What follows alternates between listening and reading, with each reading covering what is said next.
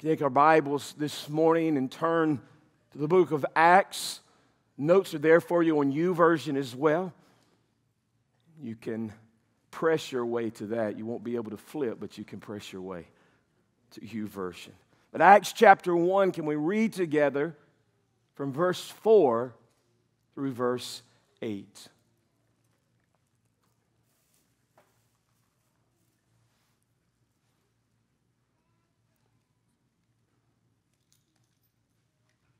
Gathering them together, Jesus commanded not to leave Jerusalem, but to wait for what the Father had promised, which he said, "You heard from me.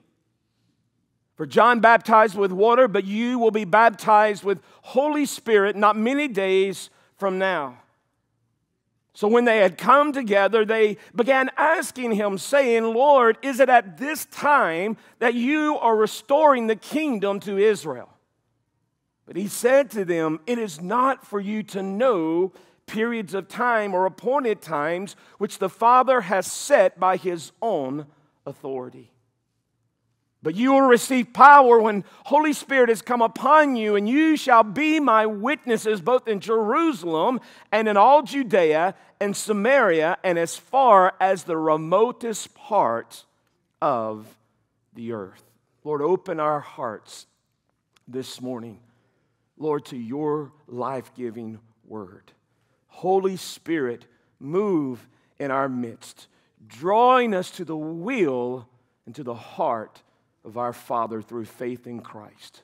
Lord, may your kingdom come in this place, in every heart, in every individual, and may your will be done here within us, among us, and through us as it is in heaven, fully and completely. We ask it and pray it in Jesus' mighty name, and everyone together said, amen and amen. You know, today, I know Friday, Carol graduated, and then we've got graduations coming up, baccalaureate for GW Long here at the church that we're going to be celebrating with the graduates from GW Long, and then I know the others will be graduating this coming week, or actually this is the first day of the week, so it would be this week. But I don't know if it escaped your attention or not, but today is Pentecost Sunday. And the way we know it's Pentecost Sunday is because it was the day of the harvest celebration. And it was a festival that was kept by Israel. And you begin counting from the Passover. And from the end of the Passover, 50 days is the feast of harvest, or what we call Pentecost. There are many Christians that do not understand the role of Holy Spirit in their lives as believers, and I'm not being presumptuous in that statement, but in talking and listening to believers, there's many that misunderstand or they don't understand the role of Holy Spirit in our lives as believers. We just sang the song of the blessing that God spoke to Aaron as high priest in Numbers 6 to speak over Israel. Praying a prayer of blessing upon God's people. That they understood that God was present with them. And that He was a good Father. As we celebrate Pentecost, and it's not just one time a year, but daily, we are celebrating the goodness of our Heavenly Father.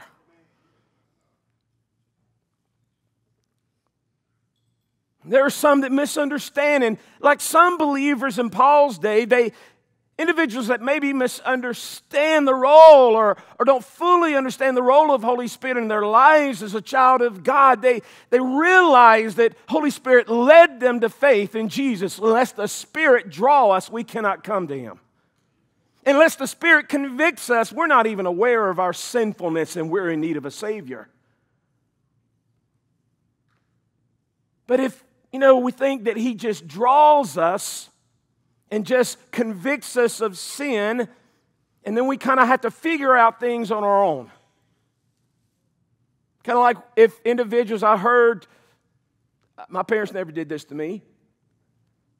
Want to learn to swim, we'll go to the river and we'll chunk you in, and then you got to make it back to shore. God doesn't do that to us.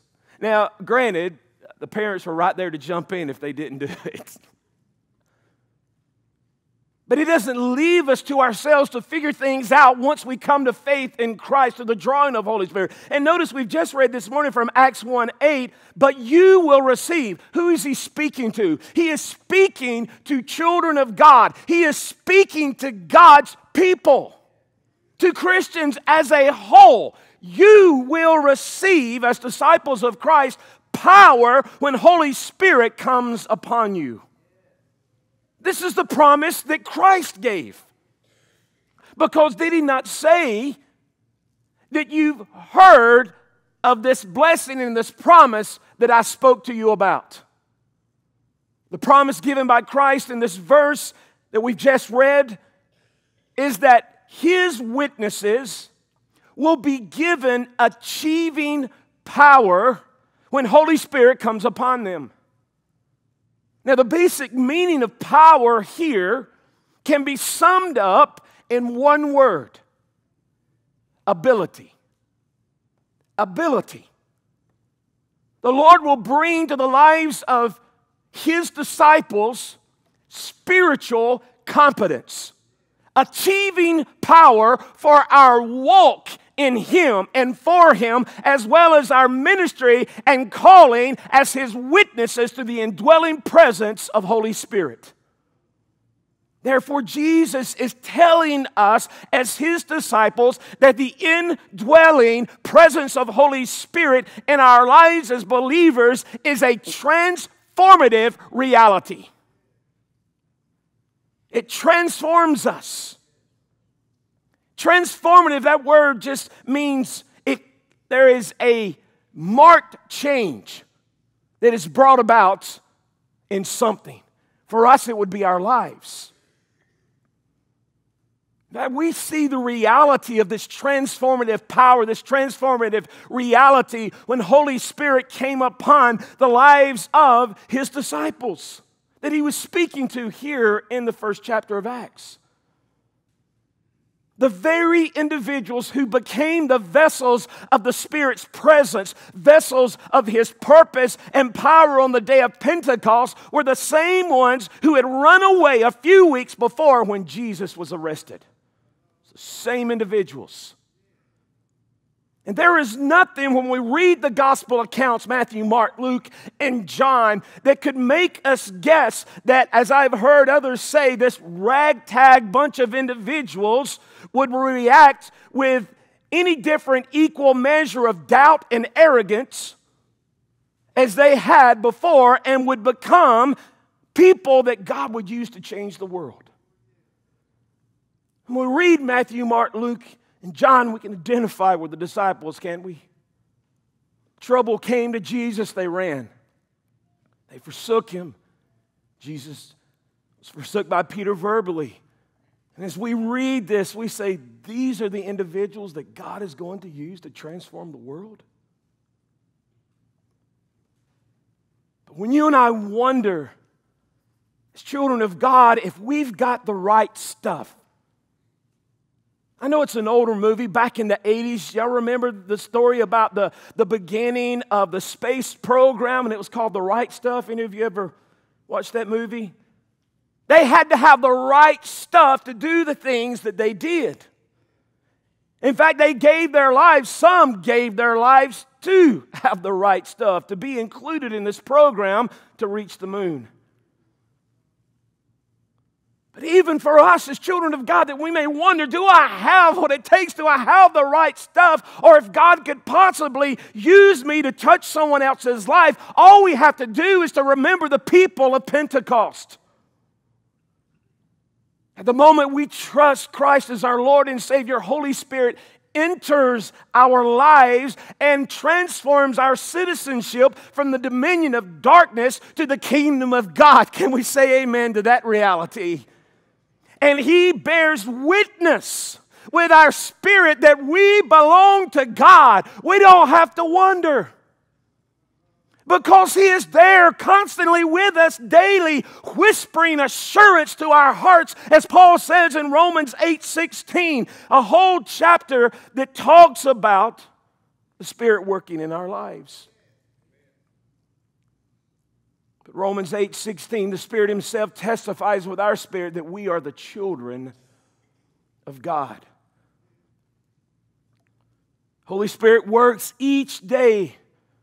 From that moment when we confess faith, I'm talking not just praying a prayer, because just praying a prayer doesn't make us right with God.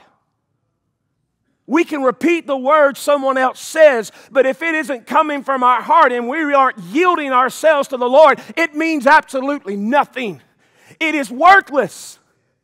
But if deep inside, and I have been with individuals, they couldn't even get the words out. But they didn't have to get the words out because their own spirit, their heart was talking to God. And at that moment, God forgave them and cleansed them.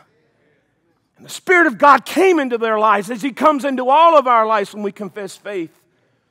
And He begins to work in us. To work through the Word of God, to work in relationships that we have with other believers who love us, to work in the good times and in the bad, and to gradually transform us and conform us into the image of Jesus Christ, because that is the will of God, that we would be like Jesus. It is a lifelong journey. It is a lifelong process that we call sanctification.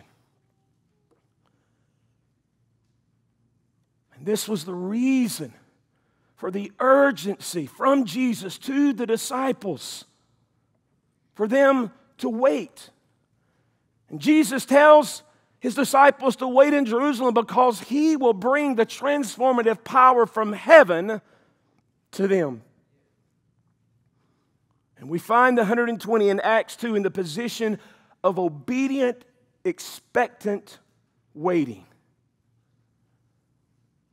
To live and grow in the promises of God in Christ, obedient, expectant, waiting must be our daily position. And just as a side note, Jesus told them to wait to be endued with power, right? Maybe the reason I'm not endued with power for the day is because I'm not waiting.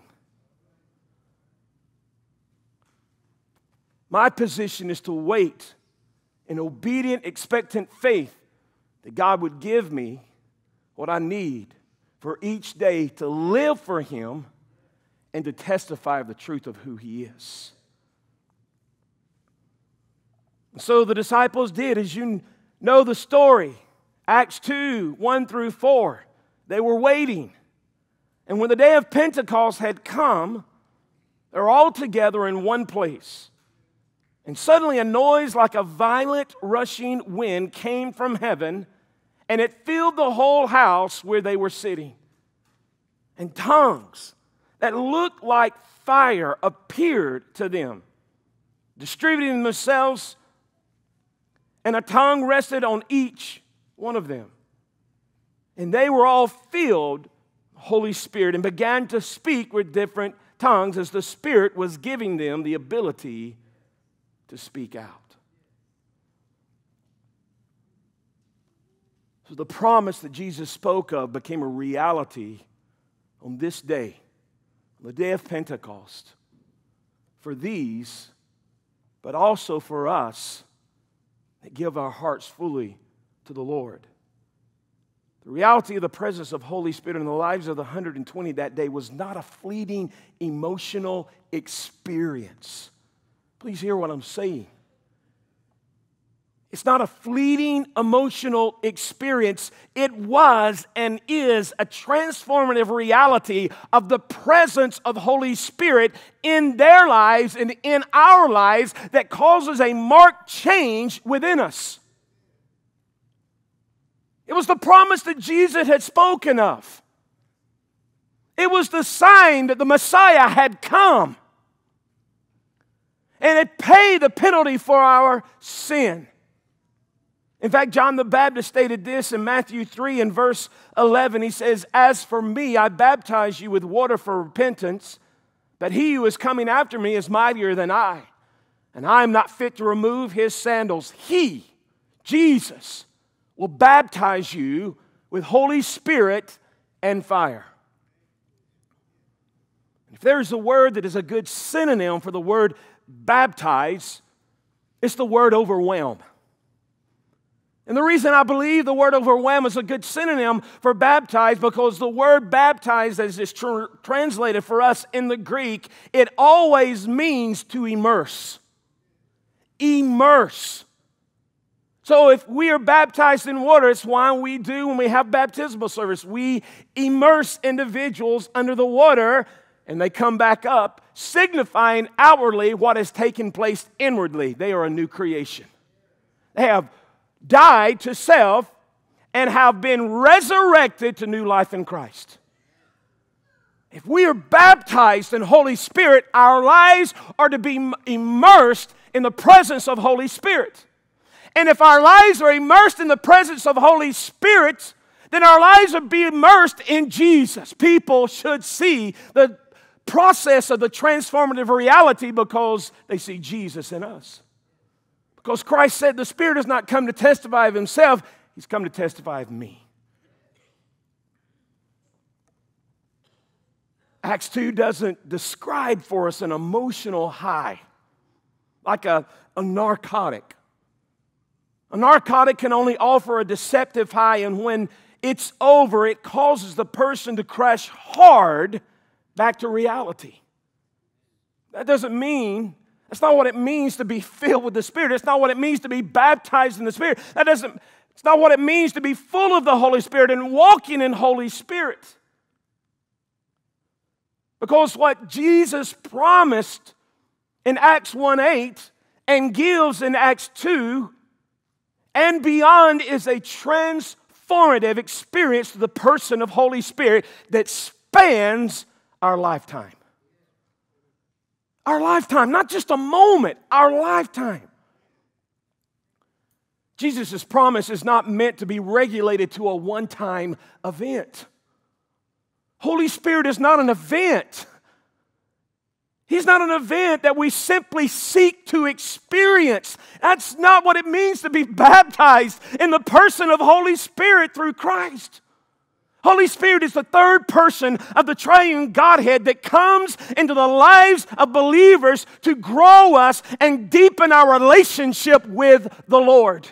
A growing and deepening relationship with Christ is only possible through the indwelling presence of Holy Spirit within us. Jesus promises a reality that we personally experience in relationship with Him that affects every single part of our being. Every part. Holy Spirit enables us to be more than we are on our own for the glory of God. He enables us to go beyond the possible. To go beyond the possible and to accomplish the Lord's kingdom will. Ephesians 3, verse 20, Paul writes, "Now to Him," talking about Christ, "who was able to do far more abundantly beyond all that we ask or think." That's beyond the possible, right? According to what? The power, Holy Spirit that works within us. That our lives, we're able to go beyond what is possible in our minds, what we could think, what we could ask for. We can go beyond to achieve what God desires and what God wants to do. The same Spirit that rested on the murderer Moses, turning him into a deliverer, on a shepherd boy, turning him into a king, on fishermen, turning them into world changers for the kingdom of God, rest upon those today who name the name of Jesus as Lord and Savior. God has brought His power to us to enable us to do what He has called us to do and be who He's redeemed us to be in Christ. Holy Spirit empowers every believer who accepts Christ's saving grace and humbly makes themselves available to be servants of God. Spirit-empowered discipleship is an amazing divine reality for believers. It's an amazing divine reality for believers. And experienced Spirit-empowered discipleship means understanding that our relationship goes beyond a simple belief or just the washing away of sins. Belief or faith in Christ's sacrificial death on the cross and in His resurrection from the grave makes a relationship with God possible. Without it, we couldn't have it. The actions of confession and repentance as we read in the Word of our sinfulness, along with the full surrender of our lives to Christ as Lord and Savior, are certainly the only means of salvation.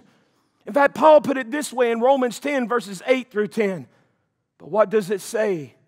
The Word is near you, in your mouth and in your heart. That is the word of faith that we proclaim. Because if you confess with your mouth that Jesus is Lord and believe in your heart that God raised Him from the dead, you will be saved. For with the heart one believes and is justified, and with the mouth one confesses and is saved. But again, God's Word is clear that experiencing Spirit-empowered discipleship means understanding that our relationship goes beyond just a simple belief or just simply the washing away of our sins. I am not denying that reality, neither am I lessening the miracle of that reality. It is vital. It is of utmost importance. But just when we confess faith in Christ and He becomes our Lord and Savior, it doesn't end. God's work does not end. Spirit-empowered discipleship takes us so much deeper than just a superficial relationship with Christ. It's much more than simply making heaven our home. And I want heaven as my home because I've heard about hell and I don't want to go there. Just as glorious as heaven is, hell in its torment is worse than anything we could ever experience in this life. But a relationship, a Spirit-empowered relationship, being a Spirit-empowered disciple is so much more than just having a superficial relationship with Christ. That, okay, I've made heaven my home. I'm good now until He calls me home. Making heaven our home, don't misunderstand me, is the reason Jesus came to earth, right? John 3:16, 17. God so loved the world that He gave His Son. But once we give our lives to Christ as Lord and Savior, God's not done. He's not done. There is still work to be done. There is still work to be done in us so God can work through us. Acts 2:1 says when the day of Pentecost had come, and hang with me here. Hang with me. I feel like if I say that, you guys really pay attention. In fact, somebody told me, Pastor, you haven't said that in a long time. So there you go. Stay with me.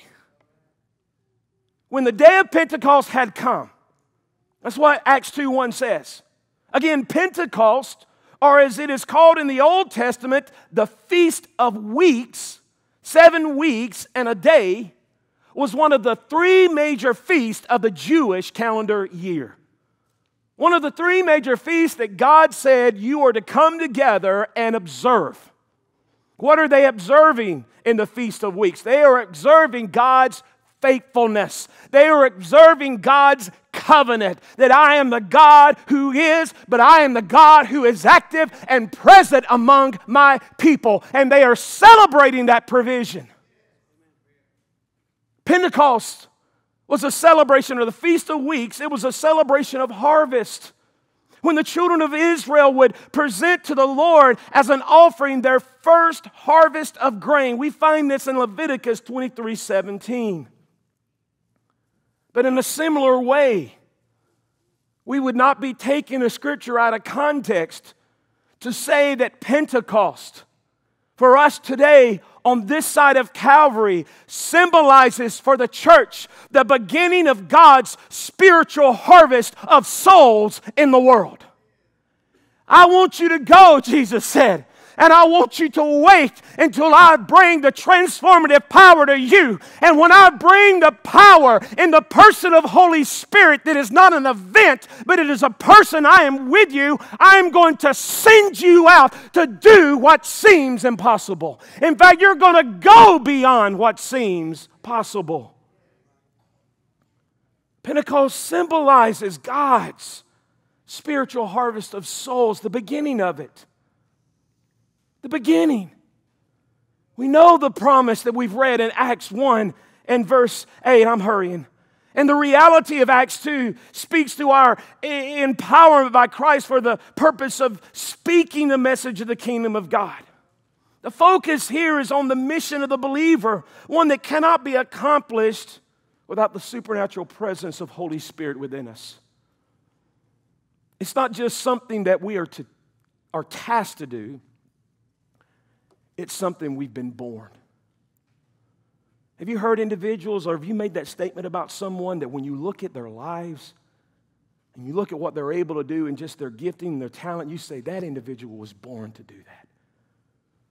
There's not an individual that names the name of Jesus that wasn't born to be a soul winner.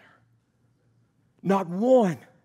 Every person in here this morning, those that are listening through the recording, if you are a child of God, you have placed your faith in Christ and you place your faith in Him, obedient faith every day. You were born. We were born to be a soul winner. We were born to bear witness. It's who we are. We were born into it.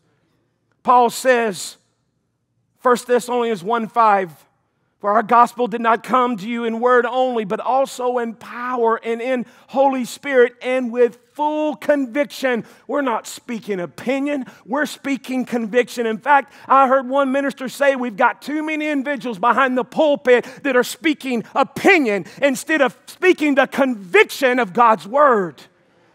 We speak by the power of Holy Spirit in full conviction, just as you know. Now notice what Paul says there to the Thessalonian believers. Just as you know what kind of men we prove to be among you for your sake. If we are immersed in Holy Spirit, then we are to act like it. If we are immersed with the presence, then we are to act like it. And who should we act like? Christ. Because the Spirit hasn't come to testify of Himself. He's come to testify of the Savior. And here Paul states that it's not just what we say, but Paul says that it's also how we say it, 1 Thessalonians 1:5. But it doesn't stop there, because it also deals with who we are. What we say, how we say it, who we are. All three of these work together through the presence of Holy Spirit in our lives that enables effective witness. Effective witness. Where's the power? Where's the witness? God has sent both, and it's up to us to receive and walk in it. As the musicians come back, when we speak of Pentecost, we are not seeking or praying for an event. Now, I am Pentecostal through and through, and I've made this joke. You guys know this joke. I'm fourth generation. In other words, in my family, you can go back and you can mark it. I'm fourth generation AG, so I've been in this all my life. I don't question the validity of Holy Spirit. I don't question the validity of the unknown tongue. I don't question the private prayer language, or what we experience here also, the public prayer language with an interpretation. I don't deny it. It is real. But understand this, when we seek Pentecost, we're not seeking or praying for an event. We are seeking and praying for the transformative reality of Holy Spirit in our lives that move us beyond the possible for the kingdom of God. That's what we're praying. That's what we're seeking. We are seeking the person of Holy Spirit to so immerse our lives in Christ. And yes, it bubbles forth in the unknown tongue. Absolutely. And I thank God for it. But sometimes we get so focused on the tongue, we forget about the heart and the life. The tongue must match the heart and life. In fact, the heart and life gives credence to the tongue. We are seeking not an event to recreate something that happened in the past, but we are seeking the transformative reality of Holy Spirit in our lives that moves us beyond the possible for the kingdom of God. Spirit baptism is all about empowerment to take the gospel to an unsaved world. Dr. George Woods, a former general superintendent of the Assemblies of God, stated, "You hear a lot about Spirit baptism." These are his words. Or I should say were his words. He has gone on to be with the Lord. "You hear a lot about Spirit baptism, but you don't see much Spirit empowerment. There's a disconnect. And unfortunately," he says, "in some of our churches, there is never even talk of Spirit baptism, being immersed in the Spirit." He says that ought to alarm us. Baptism is the special treasure, he says, of understanding and experiencing God. The experience God has given us in order to take the gospel into the world. He goes on to say that if the younger generation does not see in the older generation a connection between Spirit baptism, Spirit empowerment, and Spirit fruitfulness, the new generation is going to turn from the whole thing. We must practice a full orb view of spirituality and the work of Holy Spirit in our lives. If we only focus on initial experience, the initial physical evidence, and we hold to as the Assemblies of God of the evidence of the baptism, if we only focus on the initial experience, we don't have substantial evidence. And it's going to backfire. It's not a question of either or. It's got to be both and. The initial evidence is clear in the opening verses of Acts 2 that we've read. But the substantial evidence is in Acts 2 verses 42 through 47. They were continually devoting themselves to the apostles' teaching and to the fellowship, to the breaking of bread and to prayer. Everyone kept feeling a sense of awe, and many wonders and signs were taking place through the apostles. And all the believers were together and had all things in common. And they would sell their property and possessions and share them with all, to the extent that anyone had need. Day by day, continuing with one mind in the temple, breaking bread from house to house. They were taking their meals together with gladness and sincerity of heart, praising God and having favor with all the people. And the Lord was adding to their number day by day those who were being saved. The substantial evidence was by the way they lived. In this passage that we've just read, it presents the mark of a vibrant, Spirit-filled church.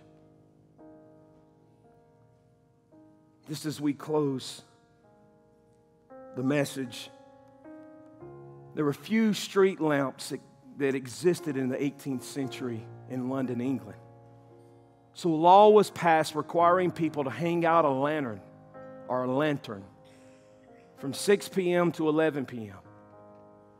And at dusk, an official with a lantern would walk through the streets of the city crying, "It's time to hang out your lights."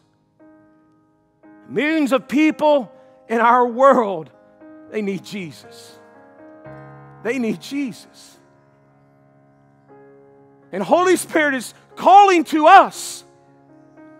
He's calling to us. If we believe God can speak to us through an unknown tongue, then why do we not believe God can use the known tongue to speak to the world? The Holy Spirit is calling us. It's time to hang out your lights.